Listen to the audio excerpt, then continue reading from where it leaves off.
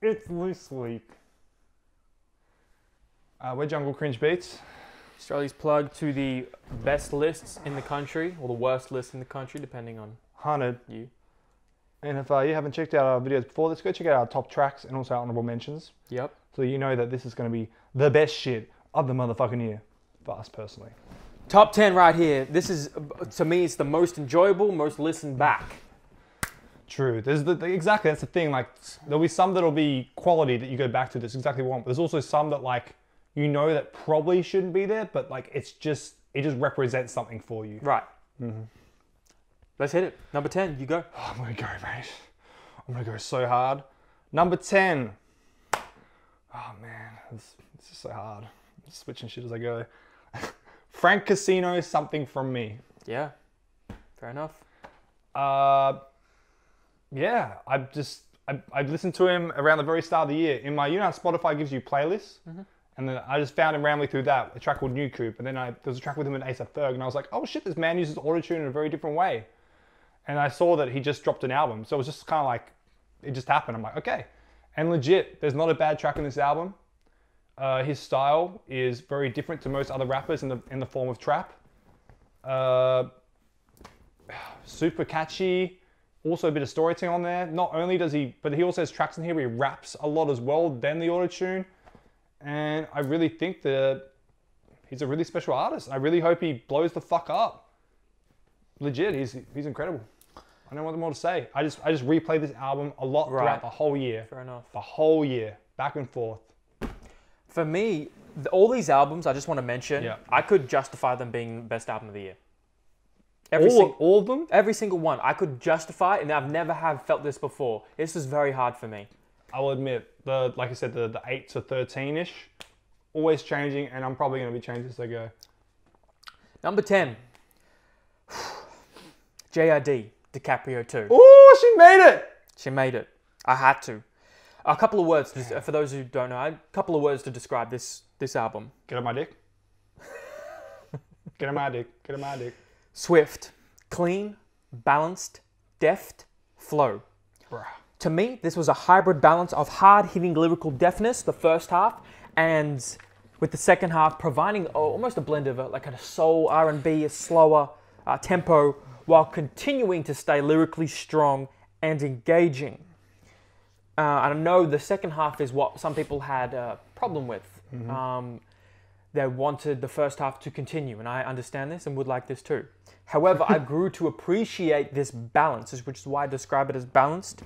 And I think what JID showcases is how he can provide variation in his vocal performances, how he can be so deft and creative with his flows through frequent vocal switches to keep the project extremely engaging. Every feature is on point. There's not a single feature I would remove. Even Black? Yeah, no, even Black now. I liked Black. I'm fucking with it. Mm-hmm. The album shows how much more refined and polished he is, and why I think he's going to stand on his own in this industry of saturated rappers, and why I think he's got next, man. I think JID's got next. Damn, I'm with you there. I believe he's up there. Number 9, Amine 1.5. Did you think it was going to be there? 1.5. Didn't he? Damn, okay. Yeah, no, I know you're fucking with Amine heavy. Yeah. We didn't react amazingly to this in a way. No, we didn't. Still levels of filler. A lot of it was filler. I went back to this a lot, and there's probably only one track on the album I don't really like. It was my sort of feel-good album of the year. Tracks like Reel It In, of course, made my top tracks. Blackjack, Shine, Fuck Man. I would just always go back to this album, and I just play it the whole way through, in the car, at work, and it just put me in a really good mood. This is what Amino does to you. Yeah. The same thing with sort of Caroline. I didn't like Caroline at first. Oh, not Caroline. Good For You. I didn't like Good For You at first, but I went back to it, and I enjoyed nearly all the albums. Saw him live, amazing. So this album represented just a really good headspace for me this year. So that's why a lot of people probably went, like, I will admit there's definitely albums that came out, like Denzel Curry's Taboo, Mick Jenkins' Piece of Man, that I believe are better structurally and storytelling for an album in every fucking way. But this album just represents a better nostalgic and mind space presence for me. Fair enough. Which is why it's there. Well said. Number 9. Again, this could be the best album. Saba, Care For Me. I'm with you there. This album was self-reflective, real, dynamic, a breath of fresh air, and honest. I think he stepped out of his comfort zone here, experimenting with different tonalities, and really was quite vulnerable on this project. He took what was good about the Bucket List project and built on it to create from good to great. And I got a couple quotes here. I think his ability to step outside himself and storytell in a way that speaks to the individual, to relatable, is what really made this special. And another quote, Care For Me is a really special album. Saba really translates himself into his music. I could hear every emotion in his inflection and delivery, and it makes a lot of moments of this album absolutely like gut-wrenching and gut-punching, and really hits you hard. Saba. Damn. Give my man a clap. You better be clapping your computers right now. On your computers or phone. Just clap them together. Clap you. That's your monitor, bro. Is that computer? Fuck it. Number 8. J. Cole, KOD. Really think deserves change. The way that he evolved this year was the evolvement that we didn't see in For Your Eyes Only. I believe For Your Eyes Only was a really good album, but it was missing that growth and evolvement, and we get it here. And he steps into a scene as well where the drug use in the hip hop scene is so huge. And I think he tackles it in a way which is definitely helping a lot of younger rappers that may look up to him, or people gone through it, change the direction they live their lives. I really think this was a smart album that was released at a time that needed to be done by a bigger artist. And he just tackles it in a really smart way with the way he uses his flows, with the way he uses the album art as well. And there wasn't a bad track in this album. I think the track side wasn't really huge on. I grew to really like, especially the Kill Edward features. I thought it was a really good change of pace, and also a really cool direction. ATM's incredible, and even the way he ends it with that freestyle pretty much thing at the end. Was it 1959? Shit, I don't know. Oh, calling out the industry, the rappers. Yeah, that was cool. Super dope way to end it. Kevin's Heart. Yeah, really. Bro. Yeah, that was. I love how he did that. Like I just said, everything about J. Cole this year, from his involvement, even on Tribe, the feature on Buster's album, the feature on Off D's, J. Cole has had an incredible year, and he really deserves to be here, and I think deserves to be mentioned a lot more in this year, because I'm not hearing him a lot this year. This has been such a big year. People are overshadowing, and I don't think he needs to be. It's been a great year for J. Cole. Number 8 for me was, I think, one of the best up-and-coming female artists under 21. Jorja Smith, Lost and Found. You know how I knew that would be there? Because she wasn't on your honorable mentions. No shit. I was like, is she gonna be there? 100%. Conceptually cohesive, delicate, pure, gorgeous, heart-wrenching. As I said in our honorable mentions, I relate to this more than you said. He said something pretty interesting. I said that because of my age, everything that she's talking about, it took me 3 listens to be like, oh shit, everything she's talking about, I went through at a younger age, not now, which is why I'm not resonating with it as much now. Right. I'm 5 years younger. I'm in the middle of a long-term relationship. I kind of like... Sorry, guys. Sorry, you'll have to call her up and see what you can do. I can relate to this on a deeper level and connect with it. And I think I'm so impressed that she wrote this from as young as 16 years of age. Man. Up to 20. Because I know that if I was that age, I wouldn't be able to articulate the way she does. Absolutely. Especially with a voice like hers, the emotion that she pours through it, man. And that's what it shows. It shows emotional maturity, which is very impressive for someone at that young age. But it also shows this juvenile immaturity at the same time, dealing with all these new relationships and people. I do get kind of Adele, Amy Winehouse, Lily Allen vibes and inspirations, which is really nice because I didn't really listen to those artists that much. And I just think it's a beautiful, honest depiction of what it's like to maneuver through pain, beauty, and suffering of love and loss. It's beautiful, man. She's beautiful. She is. How old is she? That's all we can say. Share Billie Eilish, though. God damn, what a great year for me. 7, I've got Brockhampton with Iridescence. I know that a lot of other people didn't like it as much as the Saturation series. I personally think it's their best album. I think their growth on here is incredible. They tackle so many different genres, more so than what they used to. The lack of a mirror does kind of hurt me a lot. Obviously, I know why it's there, and I respect that and I understand it, but I would love for Amir to really focus on getting himself better and coming back to Brockhampton. I would love for that to happen because I still feel like he's really close to you guys because you've been through a lot together. But despite that, you guys all put on a phenomenal performance, and especially Joba. Joba steps the fuck up on this album. Joba's verses and teamwork on the production on this is incredible. Like, fuck me, man. Yeah, I didn't think I saw you live as well. Thank you very much for Dom for hitting me up and letting me go. That concert was incredible.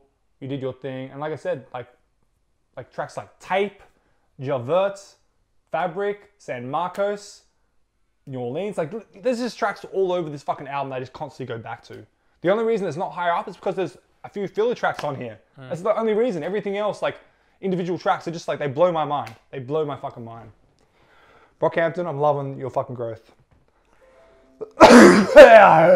This album was hard to put here. Number 7. Oh, fuck, it was hard. Is it Rosalia? It's not Rosalia. It's, I mean, she's there though. This album could easily be considered the best album of the year. Like you said, all your 10 could be, bro. No, but this really. I'm talking about Lupe Fiasco's DROGAS Wave. Shit. You forgot about that? It was in my honorable mentions, but I forgot to say it. You didn't even say it. Too late. It's too late now. Oh, holy shit. You're not even top 10. Wow. Or is it? Am I trolling? It could be. I don't think so, though.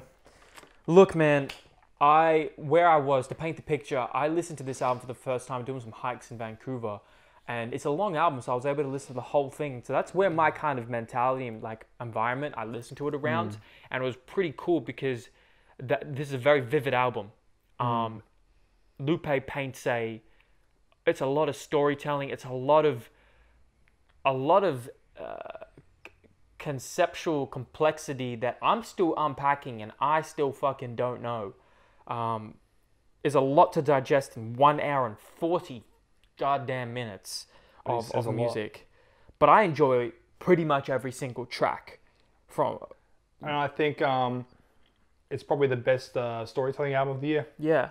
I mean, second would be Royce the 5'9" with Book of Rhyme, but I feel like, because I've only listened to this album twice, which is probably why I didn't mention a lot. Because once you said, it is a very long album, and because it's near the end of the year, I've been going back to a lot more other stuff to make sure what I want to put in there.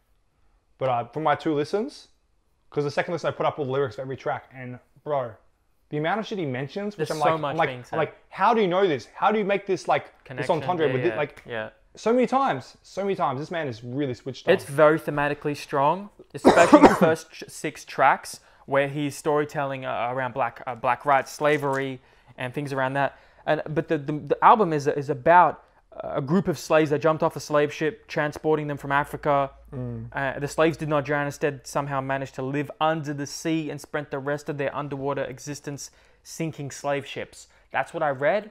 Correct me if I'm wrong. So it's maneuvering through that. I could speak for the next 10 minutes about this. I have notes for days breaking down the tracks. I won't. Why not? Because we can't sit here for an hour. I don't want to sit here for an hour. If you want to see it, hit him up and he'll send you a naked video. But yeah, this is...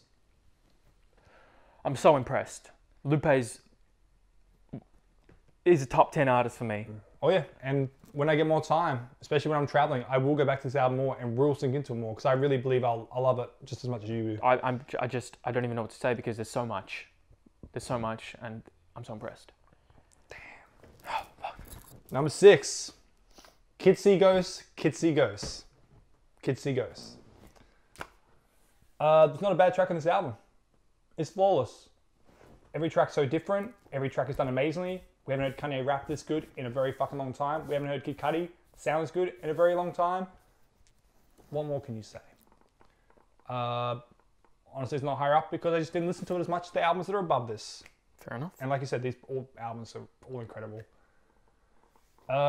Each track sort of represents a different emotion as well. Like I said, Reborn takes you really back, makes you think a lot, gets you quite emotional, whereas tracks like Fourth Dimension just have you sort of bouncing. Yeah. Feel the Love makes you sort of more smile and have a bit of fun with it. Same with Free, kind of get a bit silly with it. Like each sort of track tackles, like, because this album does tackle mental health quite a lot as well, because they've both struggled with a lot, which is kind of why they came back together to help each other go through this shit.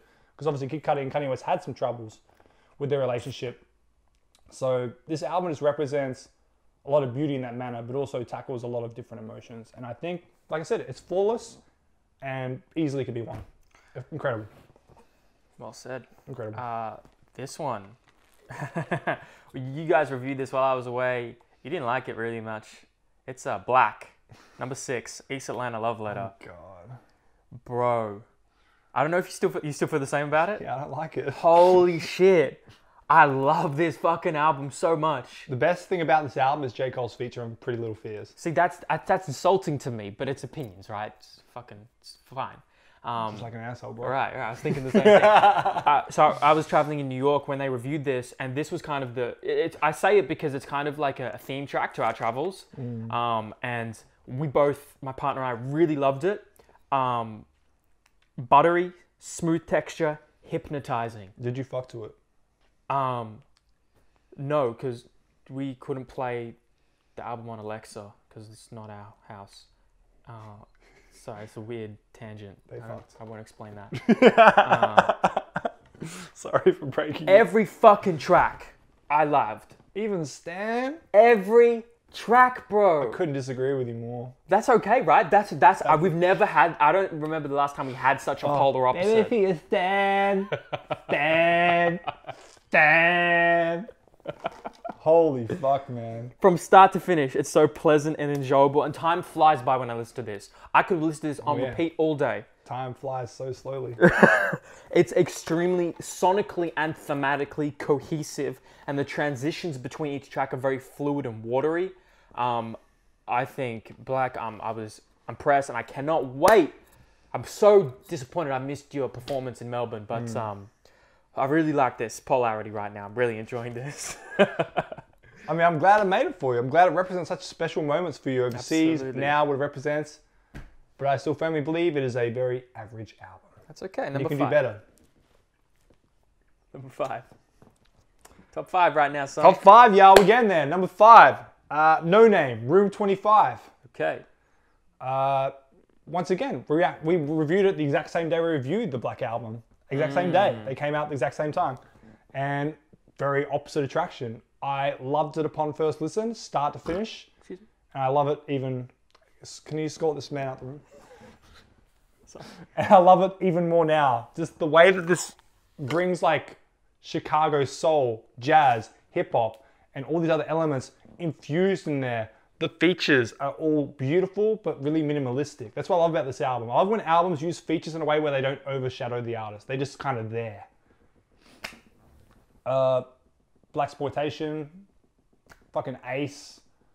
There are just so many incredible moments in this album. And it's not an album, besides Ace, it's not an album where you can kind of go to a track. Once you put it at the start, you just like, I have to listen to the whole album in full. And it's not too long where you don't get a bit bored. Like you just be like, you know those sort of albums? Very similar like Kids See Ghosts. Like you'd be like, oh shit, you just play the first track, it's like, I can't go to work, I gotta listen to the whole album. I'm gonna be late. Right. But that sort of shit, man. No shit, that's a good point. No Name, you absolutely killed it. I believe this album is as good as Telephone.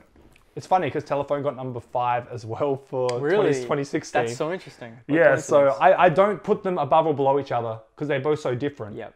So I'm really loving you as an artist. You're incredible. You're incredible. Bro, this number 5 was fucking shit. Bro, what a hard year. This has been a great year for music, man. I want to give this number 1.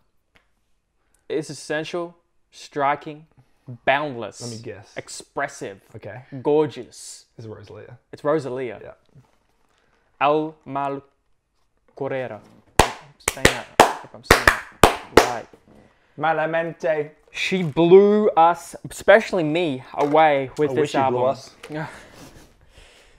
You fucking masiquito. What is it? Massachusetts? I can't. Whatever it is.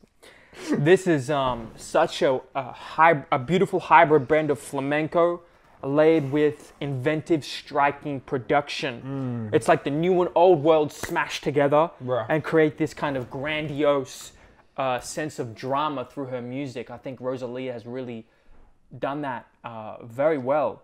But it's still personal and revealing, and once you look at the lyrics and uncover what the Spanish means, and you guys have been phenomenal at helping us explain it. You have, thank you. Breaking down the different chapters and the journey that this album is. It's been very helpful, thank you. Even though we don't understand Spanish, Rosalia can still capture us. That's look, if you're doing that for non-Spanish speakers, you're doing something right. It doesn't her speaking a different language doesn't inhibit our experience. And just the way she uses her vocals, she just really, when she hits certain notes, or the way she just uses it, like, it just hits you right at home, man. You can feel your body quiver all over. Absolutely, quiver. That's a good word. She legit can just hit you in ways that no other person can. And that's reflected by each chapter. Each chapter is a different, like, emotional roller coaster. That story tells how she interacts with these different emotions.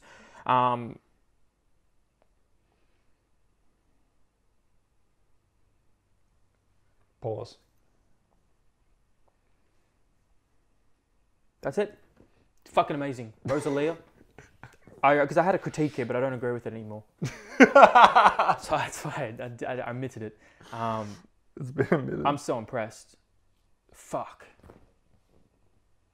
It's amazing. My boy. Number 4. What is it? I'm not really hyping them up this time, am I? Shit. I think it's because I'm really tired. What is it? It's Gracy Hopkins. For everyone around Rage. SO1. I think it's season 1, bro. Yeah, I could. Did you listen to it? Yeah. Did you like it? Yeah. That's my boy.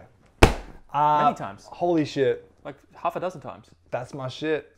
My 4th most played album of the year. Hence why it's number 4. Shit, man. He's from France, I believe.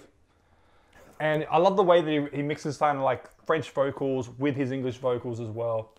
A lot of beat switches in this album. His singing's incredible. His rapping incredible. I just love when you hear a fresh new artist and there's something about their voice that you just click with. You're like, this is something I haven't heard before. And then you just keep hearing and hearing them. Like, fuck, this guy's doing shit that is just so fresh to me. And as a listener, I'm always craving that freshness. It's like hearing Chance the Rapper on 10 Day again for the very first time. Right. On Acid Rap. I was like, I've never heard anything like this before. That's how I felt with this album right here. And it's not only this album, it's also his last album as well, which have connections. Like the album before this, which was released last year, was all about tackling different phobias. And he would just tackle, and the album before that leads into this one. It's all about tackling all these phobias and becoming someone that doesn't fear anything anymore. And that's what this whole album is about. Like getting to a stage where he's not fearing anything, he's tackling all these other emotions. It's incredible. And the balance is one of the biggest things about this album. From the things that bang to things that are slower. And even when he did his concert tour, like there's moments in this album where he really fits the theme where he kind of wakes up in a hospital and he has like the gown on. At all his concerts, he had the hospital gown on. Oh. So he really keeps to the schematics of this album. And I really fucking love it. I really recommend checking him out. He is fucking incredible. How dare you say that? Sorry. How dare you? I need to fuck now. Gracy Hopkins, y'all. Motherfucking amazing artist, yo. Whew. Stay on the lookout. Getting fucking musically tired. Number 4. A lot of people won't know this artist. This is thanks to the Most Unruly for this one. I would not have heard this without him. Deezie Brown, Judith. Oh man, I didn't know this would be that high up. Whoa. This gives me why it is because it's a version of Kanye West, My Beautiful Dark Twisted Fantasy to me. Okay. So that's kind of what it reminds me of, except with a more unknown artist, not at that higher quality. Is this your number 4? This is my number 4. I know what your top 3 is. Fucking hold your horses, bro. I know what it is. Hold your fucking horses. The production is incredibly mature and such of a high quality for someone so young.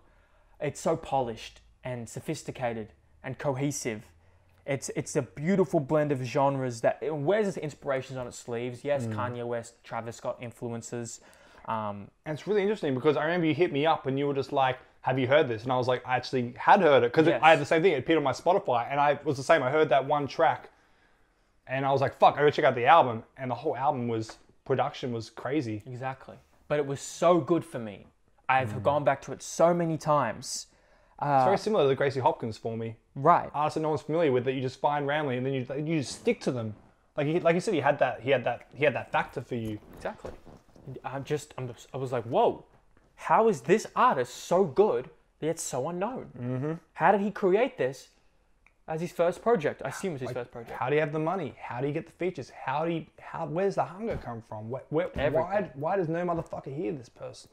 And as well, it's not just the production. Thematically, it's like, unpacking it, listening to the interview, it's like depicting a battle of lust for superficiality and fame while contrasting it, like the disdain for it. So what I mean by that is like, you're chasing kind of the lust of fame. And at the same time, you're recognizing that this is fleeting. This is meaningless. This is not where meaning comes from in life. And I think it's...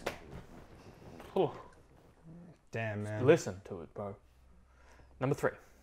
Number three, Chicago representee, Saba, Care For Me. Yeah, no shit. This was number one for a while. I'll be honest with you. The top four, including Gracy Hopkins, were all number one at one stage. Yeah. They kept it intertwining, on and off, up until the very last week where I changed it. Very last week. Actually, but then he was number one before. You know what? Fuck everything I'm talking about. Saba, Care For Me, start to finish, production, flawless. I mean, I think it's very similar to Kids See Ghosts in a manner. There's not a bad track or moment on this album. It's so experimentally perfect. Like you said, I honestly think that what you said was perfect about it being the bucket list was good, but he made the same sort of thing, but made it great. I think that was the perfect way of explaining it. And I just loved his storytelling on here, the vocal pitches, just everything. And even seeing him live is one of the best performances of the year. I got to have a chat with him. You can check out our concert review. Incredible. I truly believe it deserves to be here, and it could easily just as well be the best album of the year. Amazing Saba. You're an amazing artist. Well said. Well said. Number three. I'm not going to get you to guess it because I don't want you to fucking spoil I know what it. they are. Can I whisper it to you right now? Can I whisper it to you? Okay, so that's going to be... Actually, we don't even have to include it. You have to whisper it. Oh, yeah, true. Just go for fucking edit it in. We're retarded. All right. Number three. Okay. Sylvan LaCue. Maybe we do include it. Include it, actually. Okay, good. I don't know who was going to... Let's include it. We can include it. It's pretty funny. Sylvan LaCue, apologies in advance. Yeah. We listed this very early on. This is one of the albums that stuck with us the whole way. It's also one of my favorite reactions of the year too. Right. This guy is not relatively known, but he was able to drop an honest, ambitious, challenging, inventive, and emotive project that impressed us beyond expectation upon first listen. From Florida. And not only that, he released an amazing mixtape as well in the very same fucking year. Yeah. The production is like a variety of smooth instrumentation, lacy piano, violin, engaging drum patterns. Really well done on that front. The content, very self-aware, reflective, and conscious. And Sylvan, the concept is like weaving in and out. Like it's like an AA meeting. So you're sitting down and you're bearing your soul and your deep insecurities and thoughts about the world. And so he weaves in and out of these like mini interviews and conversations. Like I'd say like a perfect 5-man weave. Right? Those who know basketball, right? It just reminds me of like a 5-man weave. It's like everyone's doing their job, but they're like the timing, everything is perfect. And no one can read it. You can't counter it because of how perfect it is. Exactly. And so it explores these 12 steps to becoming a better person. And it isn't like cliche or corny about it. It's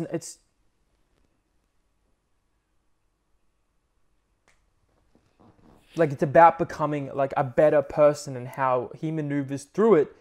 And he uses just clever wordplay, exquisite metaphors to paint this picture. He's showing us rap is and has been his hustle and his new hustle.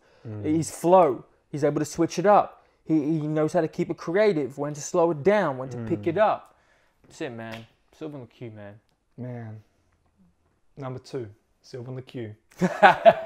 Apologies in advance. Let me just go on another rant about it. Is there anything I didn't say that you want to add? Because I'm sure you agree with it I wasn't all. even listening. No, I was. Oh, fair enough. Bruh. Like you said, we reacted so strongly to it. There isn't a bad moment. And what I love about this album, did you mention the in-between skits and what they represent? Did I mention it just then? Not specifically, no, because there's so many of them. Just emotions. I just feel like it was just I just love the concept of like just being around these people and just being so open. And then basically the openness of so many people leading into a track fully about those emotions. I just feel like he tackles it in a very aware manner and just reflects on it in a way that is just so easily to relate to and also to help yourself grow. Like there's many times you'll hear a track and you'll be like, fuck. But but how do I change myself? I get what you're feeling, but I don't know how to act upon this. Whereas listening to this album, it's so easy, well, for me to like really act upon what I'm hearing and kind of see a bit more growth in myself, which is why it's so high up, because this album really helped me, I believe, be a better person this year and really sort of be a bit more emotionally intact with myself this year. And not only that, it fucking bangs. That helps. I think you said it really well with how he's really smart with knowing when to be a bit more softer, when to be a bit more harder, depending on the, not only what the track's about, but the energy that it brings and represents. So Sylvan LaCue has an absolutely incredible year, man. An amazing mixtape, if not the best album of the year, and deserves props. We fuck with you, Sylvan. Holy shit. Number 2. A couple words to describe this. Minimalist. Wordplay. Dark and heavy. Sharp, dense, gritty. Damn, I got the 2-in-1 fucked up. The last word to describe it? Yuck. Damn, I fucked up the 2-in-1. It's alright. It's close enough. It's close enough. Man, Pusha T's Daytona. I could easily put this number 1 the same way. I could interchange them. Yeah. It's All of them. It's that it's time of year. It's all number 1. It's a really good year.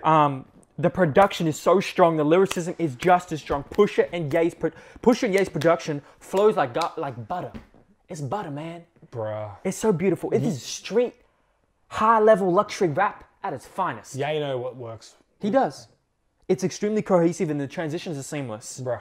Lyrically, he has a way to enunciate his words that you can feel every single word he's saying. Mm-hmm. The only low light on the album originally for me was Hard Piano, LaCue. Still is. Right? Legit. Be top 10 for me if Hard Piano was better.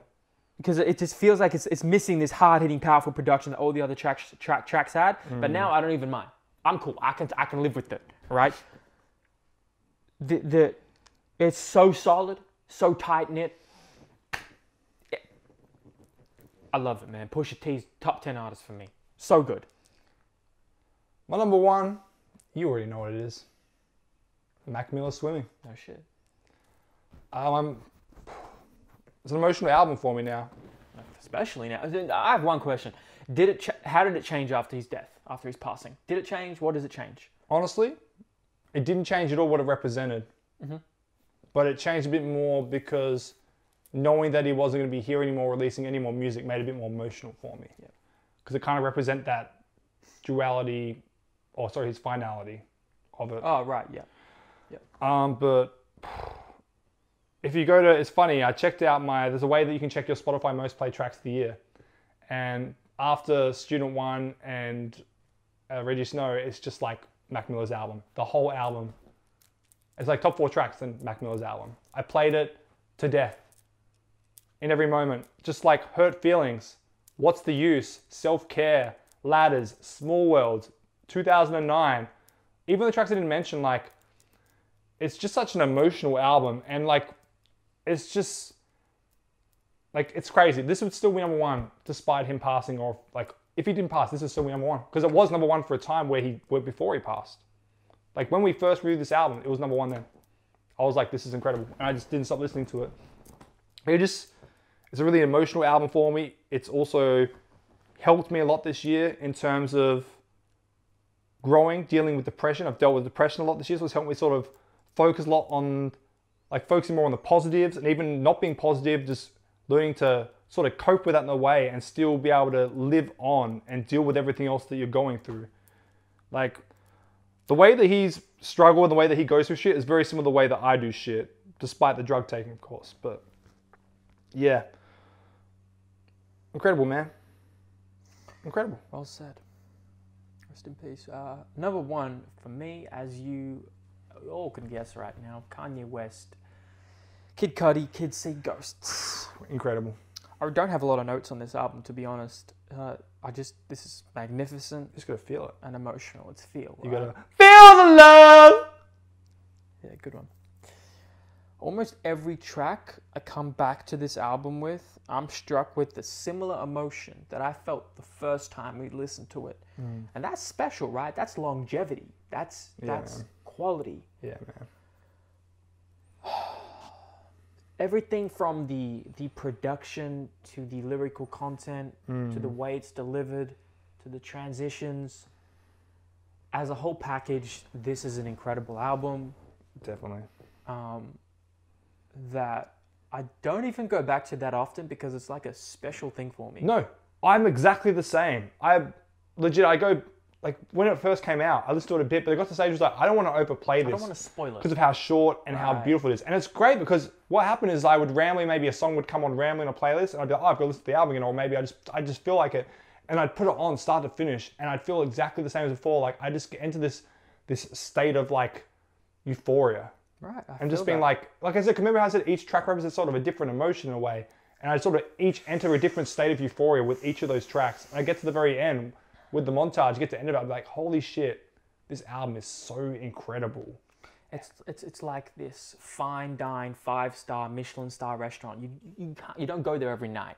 You don't want to go there every night, but when you do go, oh man, sit back and relax and enjoy that special experience. Really good way of putting it. Because some albums, you can't play the shit out of them. No, it's weird. Like Illmatic, you can play the shit out of, but then there are some other amazing albums where if you overplay them, you're just not getting the value from it, in my opinion. It's real weird like that. Anyway, that's our top 10 albums of the year, man. Top 10, man. Put your top 10s below, right? Put your below, and if you didn't know any about artists and you're intrigued, check them out. Absolutely. The Crazy Hopkins, your number 3, your number 4.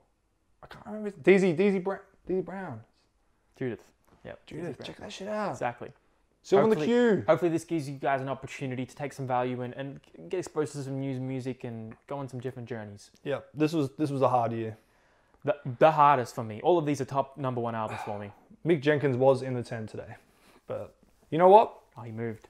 He moved, and I'm still glad he had an incredible year too. It's been an incredible year for music. We are truly blessed in our day and age of hip-hop and music in general.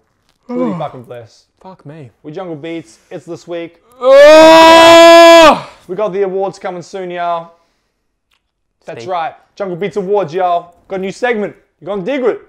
Stay tuned, man. Stay tuned, y'all. Shit, son. Yeah, bro.